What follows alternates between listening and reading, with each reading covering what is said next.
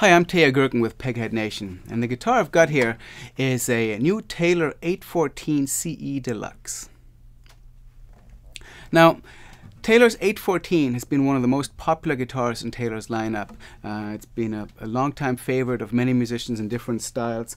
And a couple of years ago, Taylor started making the deluxe version of the 814ce, which offers the miniature arm bevel. It's a slightly smaller version than the standard Taylor arm bevel. It's got some upgrades such as Goto 510 tuning machines on here. So a few little tweaks over the standard 814ce, but now the guitar also features Taylor's new V-Class bracing.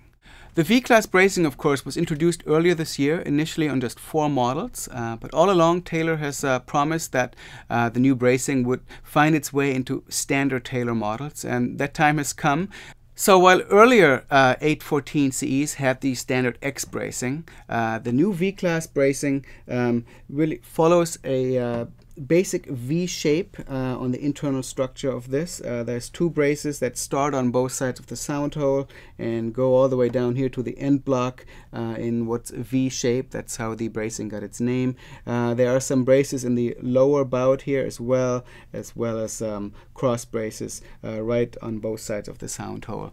Taylor's promising that V-Class bracing basically leads to more of everything. More volume, more dynamics, a richer sound all around.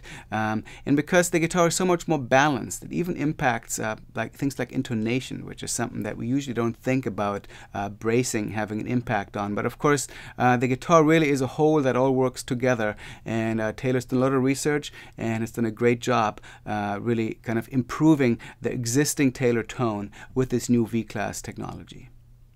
So like earlier 814ce Deluxes, this guitar is built with a Sitka spruce top. It has Indian rosewood back and sides. It's got maple binding. I already mentioned the armrest bevel, which really makes the guitar very comfortable to hold, even though this is a smaller design than the larger bevel that Taylor also offers. The guitar has an ebony fingerboard and bridge, and as Taylor has been doing with some of the higher-end guitars, they're trying to use some pieces of ebony for the fingerboard that has a little character in it. And in this case, you can see some lighter brown streaks right up here in the above the 12th fret, and that really leads a nice sort of unique signature to each one of these guitars. The inlay in this guitar is called the Element inlay. It's in the face of the fingerboard. Of course, there's also dots on these sides that serve as position markers. Like other 800 Deluxe Taylors, the guitar has the wooden pickguard. That's a very nice touch. And I already mentioned the Goto 510 Deluxe tuners, which have a 21:1 tuning ratio, so very precise tuning, very kind of modern look with these the shape of these buttons, and very highly thought of tuner. Now, from the outside, this guitar would be hard to distinguish from a pre-V-Class 814ce Deluxe, but there are a couple of elements that if you see one in the shop or see someone playing them, where you can tell that it is indeed the new version of this guitar. For one thing, it has a black nut. All the new V-Class Taylors have a black nut rather than the white nut that earlier models used. And if you look at the label of the guitar, it has Luthier Andy Power's signature on it, with Bob Taylor's name and signature sort of being superimposed behind it. And that is another way how you can tell that the guitar you're looking at is the new V-Class version of the 814ce Deluxe rather than the previous X-braced version of the guitar.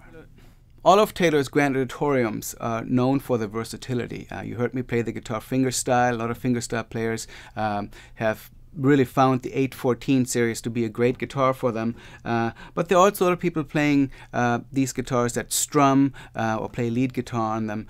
So just to get an idea of a different tonality of it, let's also listen to Peghead Nation's Scott Nygaard playing the guitar.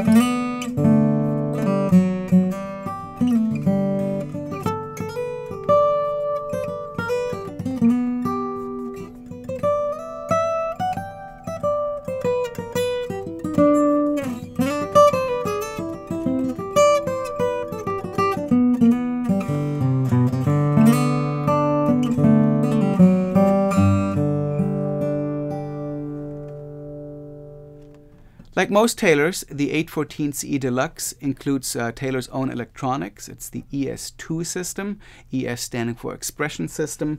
The system uses 3 piezo elements that are mounted behind the saddle and the bridge. There's an onboard preamp with controls for volume, bass, and treble.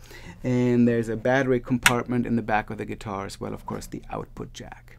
Let's listen to what the system sounds like plugged into a Fishman Loudbox Mini Charge.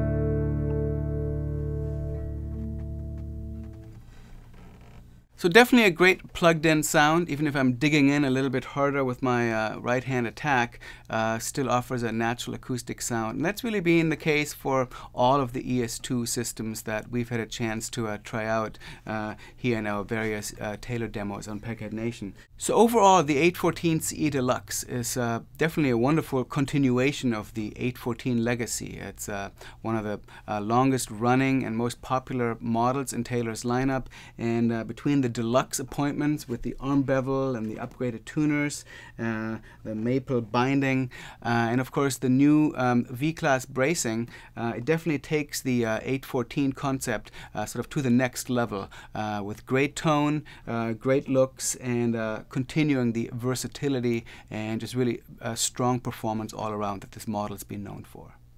So these latest V-Class versions of this model are making their way to dealers, so check them out for yourself. And please come back here to Peghead Nation for more of our gear demos. My name is Teja Gerken.